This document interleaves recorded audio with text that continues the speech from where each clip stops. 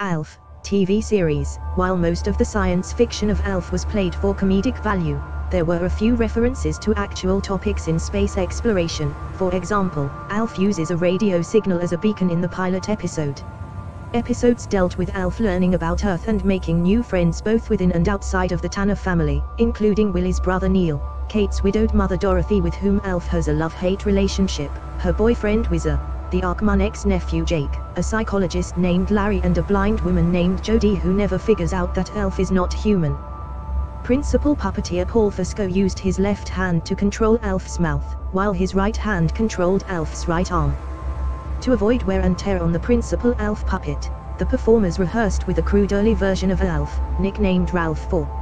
After ALF's cameo alongside former Family Ties star Michael Gross, ALF disappeared through a hole in the riser, was stuffed into a case, and immediately removed from the building. ABC resolved the cliffhanger on the 17th of February, 1996, with the TV movie project, ALF. NBC executive Brandon Tartikoff later told Fusco that the network regretted cancelling ALF prematurely, saying it was a big mistake that we cancelled your show, because you guys had at least 1 or 2 more seasons left.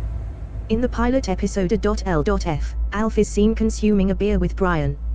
Select episodes of both shows are included as special features on the ALF Season 2 DVD as well as the cartoon-specific releases ALF Animated Adventures, 20,000 Years in Driving School and Other Stories and ALF and the Beanstalk and Other Classic Fairy Tales.